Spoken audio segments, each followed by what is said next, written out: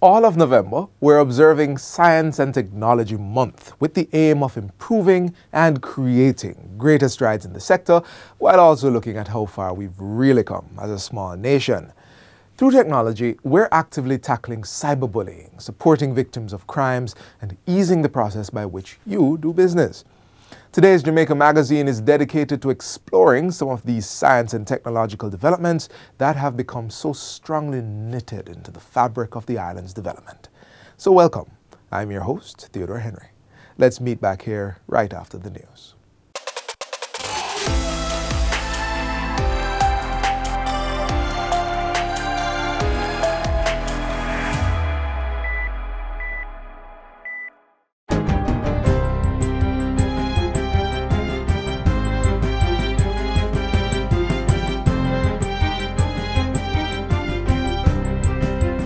Good day, I'm Stephen McHugh, and this is your JIS News for Wednesday, November 17. Further adjustments have been made to the COVID-19 containment measures to relax certain restrictions. They were announced by Prime Minister Andrew Holness in Parliament yesterday and will take effect on Thursday, November 18. Among them is the 1-hour extension of the nightly curfew to 9 p.m. Gathering for places of worship, weddings, and annual general meetings have been increased by 50 to allow a maximum of 100 persons. This, however, is subject to the size of the building. Events hosted by public bodies will remain at 50 for fully vaccinated persons. Burials and funerals can now accommodate 20 persons. However, the public gathering limit is still 10 persons. With the cooperation of our citizens, we have been successful in controlling our third wave, and our numbers have remained relatively stable over the 3 weeks since I announced the current set of measures. However, as we have seen in other countries and from our experience, there is no room for complacency. If we let down our guard, we could easily see a reversal of this trend. Controlled entry protocols have also been recrafted. A negative PCR or antigen test is still required for travel to the island. Fully vaccinated travelers with a negative PCR test will not be required to quarantine, but those with a negative antigen test and who have been fully vaccinated must quarantine for 8 days. Unvaccinated travelers with a negative PCR or antigen test are required to quarantine for 14 days. So just to be clear, if you didn't take a PCR test as your pre-entry test, then when you come to Jamaica, you are under the quarantine rule. So if you are unvaccinated, you have to spend 14 days.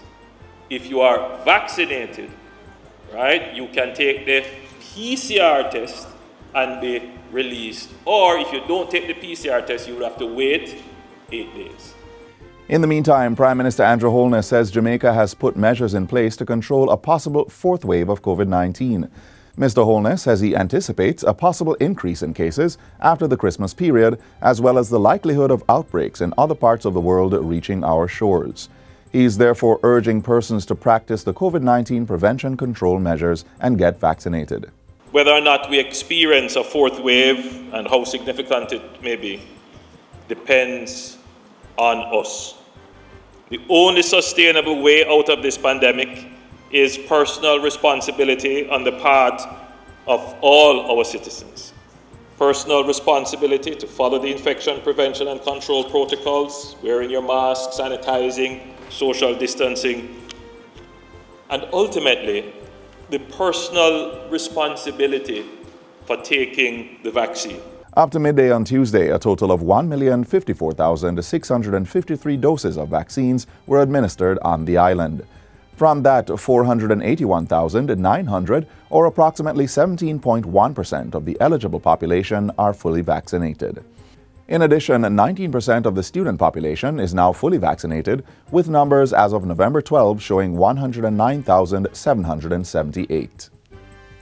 Still on vaccination, the Ministry of Health and Wellness is now offering both first and second doses of the Pfizer vaccine to Jamaicans 50 years and older. It was previously limited to children and adults who were awaiting their second dose from the first shipment into the country.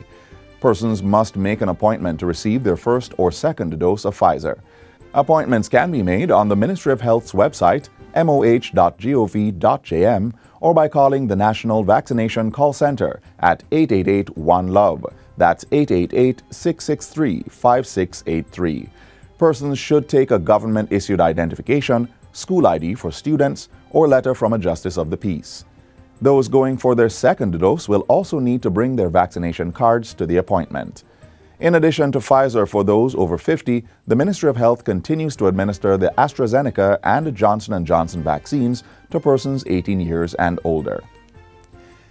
Come January 2022, the Ministry of Health will begin filing civil suits against the families of persons who have been abandoned at health facilities. Portfolio Minister Dr. Christopher Tufton made the disclosure during a recent sitting of the House of Representatives.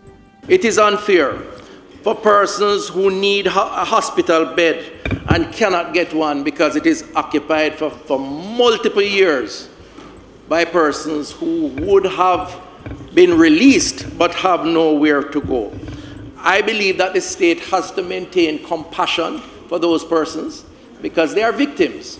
But we should not confuse the compassion we show to those persons by extending it to the family members who exploit those persons' situations. According to Dr. Tufton, there are currently 174 social cases in hospitals across the island. He says case management probes reveal that families identified for these individuals can support the care and treatment of the social cases but have refused to assist. We know of cases of persons who are receiving pension from overseas, but relatives have refused to use these funds to support their relatives in hospital or indeed in other care. We know of instances where persons have been abandoned in hospital and relatives have rented their properties and refused to use these resources to care for the owners of the property. Dr. Tufton says family members will first be engaged in dialogue and legal action taken if necessary. The productivity and efficiency of 265 government and quasi-government institutions are expected to be bolstered with the infusion of Geographic Information Systems (GIS) technology. This, as the National Spatial Management Division has secured a new licensing agreement with the Environmental System Research Institute (ESRI). The agreement will provide GIS resources to the institutions, including 179 educational entities. Permanent Secretary in the Ministry of Housing, Urban Renewal, Environment and Climate Change, Dr. Alwyn Hales, made the announcement during the 11th GIS Business Executive Forum 2021 recently. Dr. Hales says GIS and geospatial information management are critical to Jamaica achieving its Vision 2030 National Development Plan. These technologies are critical to the day-to-day deliverables of a wide cross-section of ministries, departments, and agencies of the government of Jamaica. GIS technology is used by planners, business persons, academia, policymakers across our island and indeed around the world. Geospatial information dictates where we build, how we build, where we put necessary infrastructure to capitalize on and manage our resources. The forum forms part of GIS Awareness Week, being held under the theme Geospatial Technologies, Navigating the New Normal.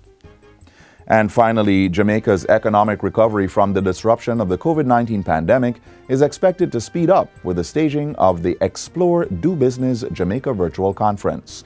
The Jamaica Promotions Corporation, JAMPRO, is hosting the two-day conference today and tomorrow.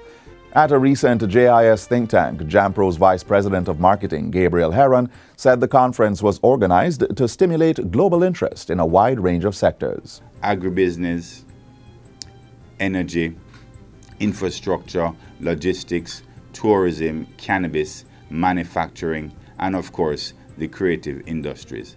It will entail over 30 sessions, discussions, panel discussions, success stories, investor pitches. So it will really range to allow investors and potential participants, attendees, a more immersive and engaging experience. It is a virtual experience. As part of the conference, participants will access a virtual interactive business event portal for a segment dubbed Jamaica Experience. Persons may get on board by logging on to explore.dobusinessjamaica.com. And that's it for JIS News Today. I'm Stephen McHugh. Thanks for watching.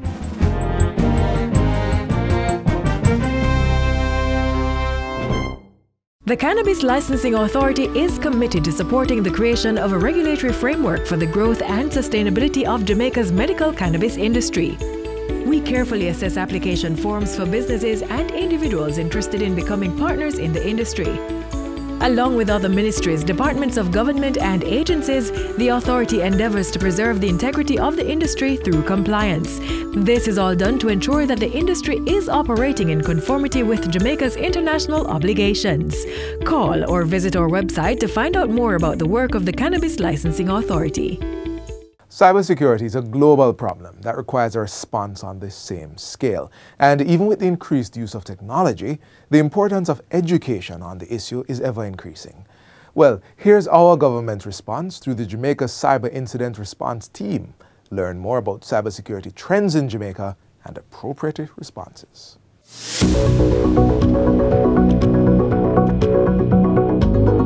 Cybersecurity trends, though ever-changing, are a constant in today's society, even more so due to the increased usage of technology to attend school, conduct meetings, carry out work tasks, and basic day-to-day necessities. There are a lot of trends out there, but as far as the online space, phishing is one of the enduring challenges out there, and the trend these days is to actually utilize COVID-19 resource sites as a platform from which to launch these attacks. They look very much like the official sites for a lot of these companies, and if you're really not wary, you will actually not realize that there are subtle changes such as misspellings, such as a graphic that is not where it should be. So phishing, what really is it? According to our research, it is a type of social engineering attack often used to steal your user data, including login credentials and credit card numbers. As Lieutenant Colonel Sterling just explained, the hackers can replicate a trusted website. They can even trick you into opening malicious emails and messages. Once you do this, by clicking the link attached, you could very well be giving the hackers access to your private information, so be careful. Additionally, we've seen an uptick in ransomware, and this is where this usually starts as part of a phishing campaign, and when you have fallen victim, the end result is that the attacker gains access to either your device or your network, and they encrypt your files and ask for ransom. But we're also seeing an increase in cryptojacking. This is where hackers will actually steal your cryptocurrencies and they will take them to exchanges and cash out. So as Jamaicans become more adept at buying cryptocurrency and supporting our own digital currency issued by the central bank, they have to be more wary of some of the pitfalls of cryptojacking online. Now, we have seen also a good trends where the use of HTTPS for web-facing resources has increased by about 174% within the region. We have also seen a downward trend in malware infections because more persons are installing antivirus and anti-malware software and are generally becoming more responsible in their use. The need for security, if you really measure it, is costly, but the existence of a lack of security can be even more costly. Now, for the individual, there are free apps within the Google Play Store or the Apple App Store that you can use to help to secure your devices. And sometimes for a nominal cost, there are some that you can also use that will do a better job. Now, what works for you is really going to be up to what you do online and the devices that you have. But the risk of not having any protection at all is one that cannot necessarily have a dollar value placed to it. If your device gets encrypted by ransomware, what is the cost of it? Do you have backups? So that's another thing that you need to do, to back up your device, not just the settings, but also your data on the device. It is very easy to get pirated software or so-called free software from some download sites and torrents. But usually they come with unwelcome and hidden residents that will take over your devices and will sometimes cause you grief. So while it does have a cost attached to it, you have to do the cost-benefit analysis. What is the cost of not having security versus having security? And I can almost assure you that when you really do it, the cost of security will work out way cheaper than not having security.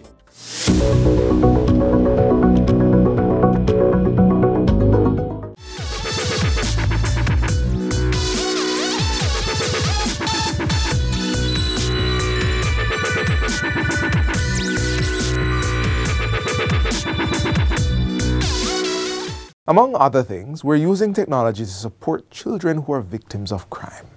A leader in this is the Justice Ministry's Victim Services Division.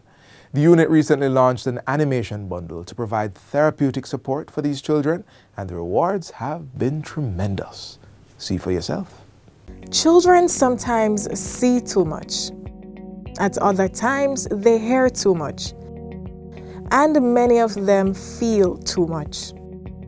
There are situations where children become victims of crimes, seeing, hearing, and feeling too much of its effect. The hurt and trauma can linger without the proper intervention strategies.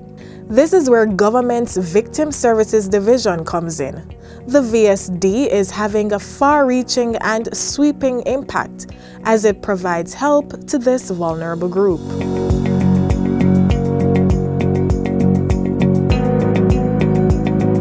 The Victim Services Division is that division within the Ministry of Justice, which is responsible for coordinating the ministry's support base for victims of crime. Anyone can become a victim of a crime. Victims of crime are often persons who suffer just about any crime you imagine. There are sexual crimes, small children, there is robbery, there is murder, wherein the primary victim, though, has deceased. The secondary victim, which is the family members, are there for the support that we give. We recognize that our victim population was getting younger. Whilst we still would have to communicate with them some of the complex concepts that are a part of the therapeutic process. Hence, we needed to find a medium that will allow for us to use their type of language, colors and sounds and movement. Well, that medium the ministry found was the use of an animation bundle. It is comprised of 8 short films that offer therapeutic intervention and lessons to children who are victims of crime. Your daughter was almost abducted today, but she was smart. She ran away. However, there is more she could have done. Walking with headphones on is a dangerous habit. You must be alert. Pay attention to your surroundings and the dangers around you. Our animation strategy involves the creation of a character called Justy. And Justy represents all that is good and right about what should be done when a child is faced with a difficulty. A child seeing the animation immediately will be able to interact. They are short animation films, so the attention span of the child is not hampered in any way. And our intent is not just for them to watch Justy, but to become and to embody the teachings, the values of Justy in order to help other children. I have not left the house in over 3 weeks.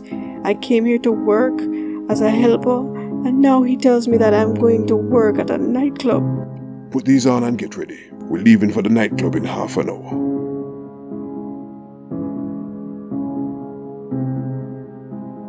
Anyone can be trafficked. It does not matter your age, gender, or race. We also ensure that we would have elected to choose specific topics which were current and will remain current. Abduction is a reality. The matter of being bullied is a reality. Human trafficked is another reality, and among others. There are 8 animation films. And these are current, we have seen over time. We have had the opportunity to have children literally vet the animations, and we are very comfortable that they have the content that will reflect concerns that children would want to share with their friends. But why was the Victim Services Division so sure that these animated videos would have or will even continue to pull the required effect? The process of developing an intervention involves doing an assessment. We would have had the benefit of, over the last 20 years, 200,000 victims that we would have been able to assess. We would have had clear understanding of what needs to be done to provide support for the victims of crime, hence the program VSD.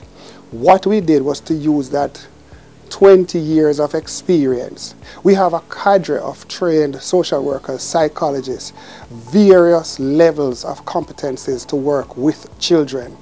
And we have just managed to package this entire expertise into 8 animations. I am absolutely confident that they have what it takes to make a difference. So even in all the challenges, the Victim Services Division is working to provide psychosocial support for victims of crime. The division is committing its unit to the advancement of victim rights, including those of our children. And your role can be as simple as speaking up.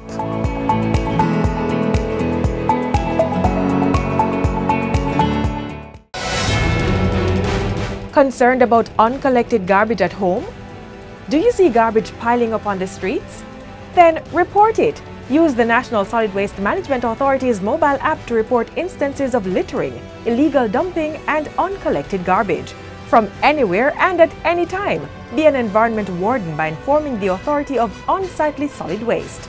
You will be notified when your report has been received by the NSWMA, as well as when the matter is resolved. Download the app from the iOS or Android app stores by typing in NSWMA. Play your part, as Jamaica's beauty is everybody's duty. The facilitation and continuation of businesses in Jamaica, in fact anywhere, is necessary for national development. With that thought at the forefront, our leaders have sought to create an IT platform that simplifies the process of doing business in Jamaica. Watch this next feature for a much simpler explanation. Picture this. You're a busy entrepreneur working hard to grow your business. At the wharf to be cleared are the materials needed to make your products. You are required to visit several government offices and fill out multiple forms with similar information to complete this activity, spending time on the trading process that could otherwise be invested in your business. For you, this may just be a mental exercise, but for many entrepreneurs in Jamaica, it is the reality of trade. A reality that will change with the introduction of the Jamaica Electronic Single Window for Trade. An Electronic Single Window ESW is an IT platform that facilitates the efficient clearance of cargo. An electronic single window is expected to bring simplification, harmonization, and facilitation on international trade transactions under a robust electronic environment.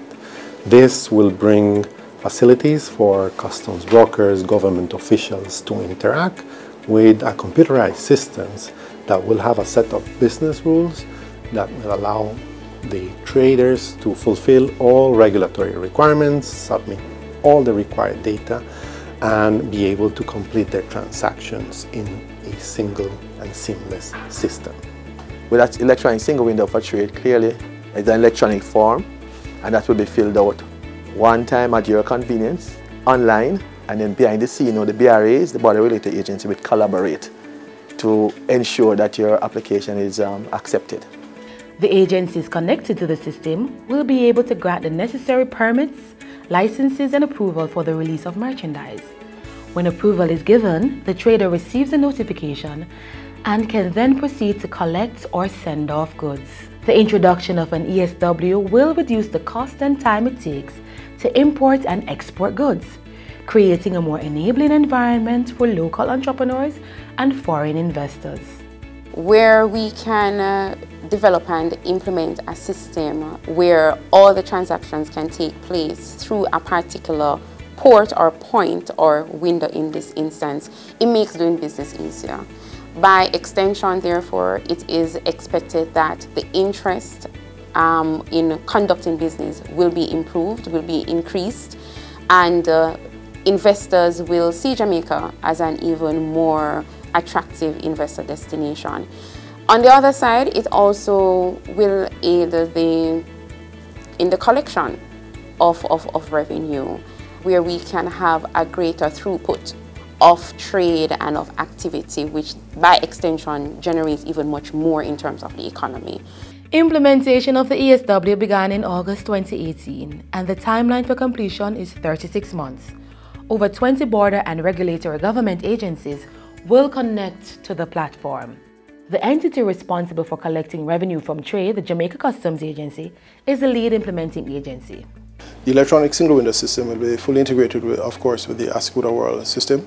They're both built on the Ascuda World platform. That information will be passed seamlessly from the electronic single window into the customs management system.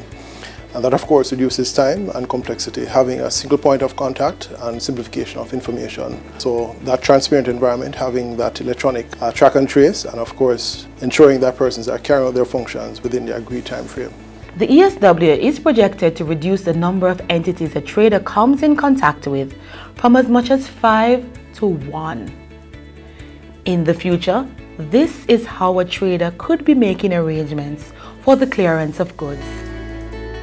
The Jamaica Electronic Single Window, facilitating efficiency in trade, contributing to a robust business environment, a part of the framework for making it easier to do business with Jamaica.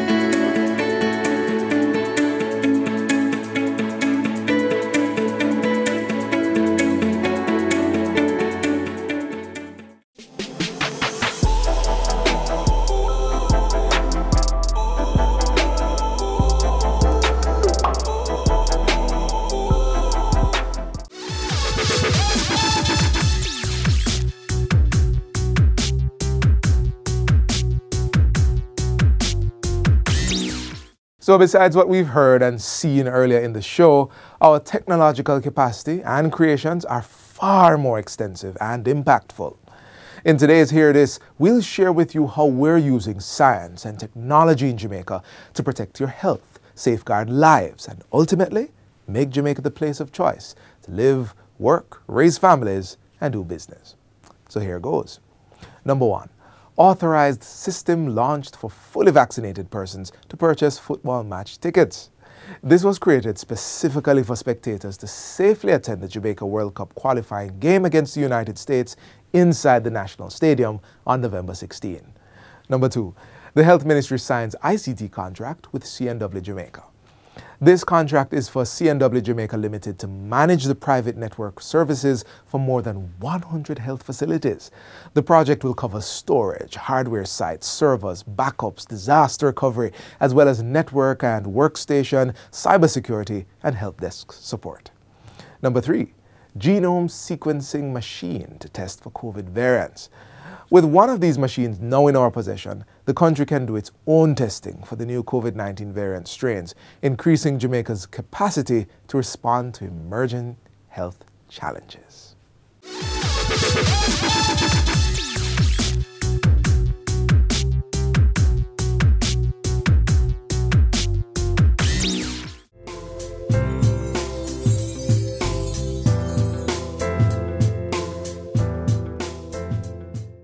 As today's magazine comes to an end, I want you to feed on these powerful words from sociologist and writer Daniel Bell.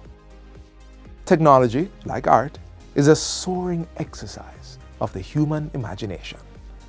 My question is, what are you imagining today?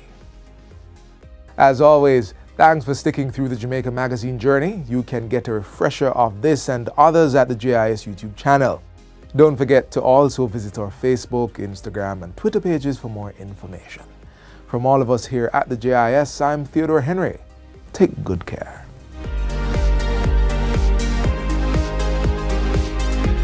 This has been a production of the Jamaica Information Service, the voice of Jamaica.